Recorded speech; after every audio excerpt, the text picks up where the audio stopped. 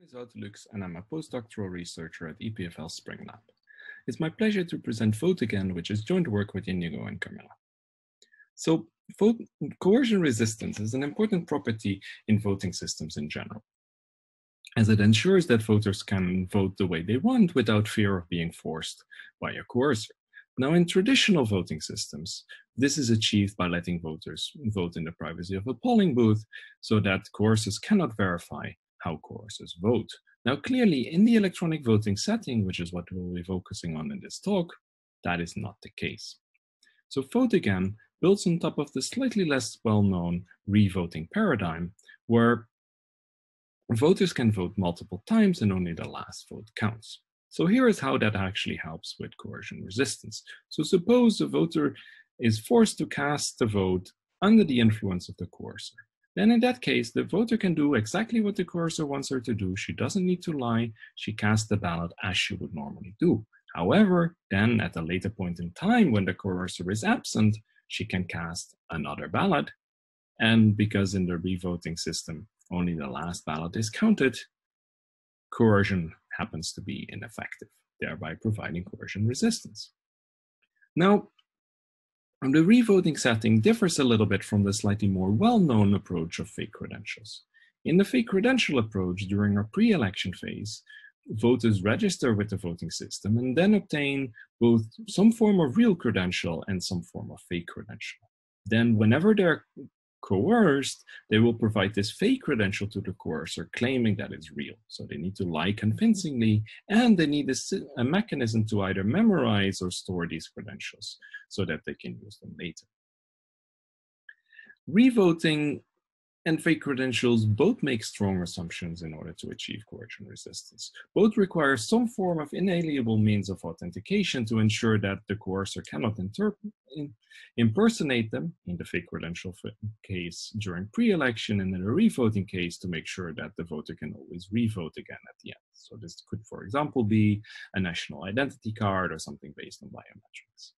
Now, also in both cases, the coercer needs to be absent at some point during the election phase so that voters actually have a chance to cast a real ballot. However, in revoting, we need to make the slightly stronger assumption that the coercer is also absent at the end of the election phase, but we don't need to assume that the coercer is absent during the pre-election phase because there is none. Now, revoting systems have a bit of a problem in that they scale very badly. In order to filter the ballots and to only retain the ballots that contain the last vote of every voter, existing revoting schemes use a quadratic filtering complexity that privately compares every ballot with every other ballot. Now, this is very slow and only scales to, let's say, large villages. VoteAgain, on the other hand, has a quasilinear filtering phase that therefore scales to nation-scale elections. So let's look at an overview of VoteAgain. Each time a voter wants to cast a ballot in VoteAgain, the voter authenticates to a polling authority, obtains a voting token, and then uses this voting token to cast her ballot, which she then publishes on the public bulletin board. Now, by authenticating every time to the polling authority, VoteAgain avoids to have a device binding to the voter that can then be taken away by the coercer. At the end of the election phase, the tally server takes all the ballots from the public bulletin board and filters them in order to output the filtered ballots, namely the latest ballots of every voter, together with the proof of correct filtering. Then we proceed, as in any other electronic voting system, by taking these filtered ballots, stuffing them in a mix and decrypt network that is run by a group of trustees to finally end up with the election result and a proof of correct decryption. So here is what a ballot looks like in a traditional voting scheme. It contains the encrypted candidate, a proof that this ciphertext actually contains something useful, and the proof that the voter that produced this ballot is an eligible voter. Now, in order to filter ballots per voter, we need something extra in revoting schemes. We follow existing schemes and we add an encrypted voter identity so that we can group ballots per voter. And then, and this is a VoteAgain specific edition, We also add an encrypted ballot counter that is increased for every ballot that a voter casts, and we use this ballot counter to identify the last ballot count by this voter. Now, these two values, the encrypted voter identity and the ballot counter, are encrypted against the public key of the tally server and are authenticated by the voting token obtained by the polling authority. Now, of course, the encrypted candidate can only be decrypted by the group of trustees as a whole.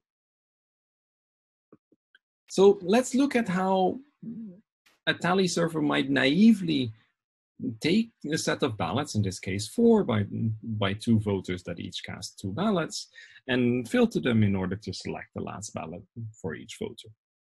So all the tally server needs to do is shuffle them and then verifiably decrypt the voter identity and the counter. Now, identifying the last ballot per voter is very easy. All the tally server needs to do is group them per voter and point at the last ciphertext per voter. Now note that these voter identities are actually random, so these groups are not linked to specific voters. However, the group sizes are what breaks coercion resistance in this approach. Because a coercer can always force a voter to vote a specific number of times, and then at the end of this naive filtering phase, check if a group size appears with that number of votes, and therefore determine whether the voter voted again or not, and thereby determine whether the voter avoided coercion or not. So the key idea in VoteAgain is that we can avoid this leakage due to group sizes by, at the beginning of the filtering phase, inserting a deterministic amount of dummy ballots, so that at the end of the filtering phase, any possible groupings of votes of ballots among voters is explained by the groupings observed by the coercer. And this enables us to retain this good property of filtering in the clear without running the risk of breaking coercion resistance. So let's look at an example of how that would work. So suppose we have 9 ballots that are produced by 2 voters, and both of these values are public. The ballots you can just see on the bulletin board, and the number of voters will be revealed anyway at the end of the election. Now, these 9 ballots can be grouped among these 2 voters in different ways that result in different groupings, that would result in different groupings at the end of the filtering phase. Namely, these 4 possible groupings where we have 1, 2, 3, 4 ballots in each of the smallest groups. Now, what we need to do in order to make this dummy ballot trick work, and this is what makes VoteAgain's filtering phase coercion resistant, is we need to insert extra dummies so that we end up with a group, different groups that are a super cover of each of these 4 situations. Now, you might observe that the only group sizes that appear here are 1, 2, 3, 4, 5, 6, 7, and 8, so that a possible super cover would be this one, which indeed covers, for example, the example groupings of 3 and 6.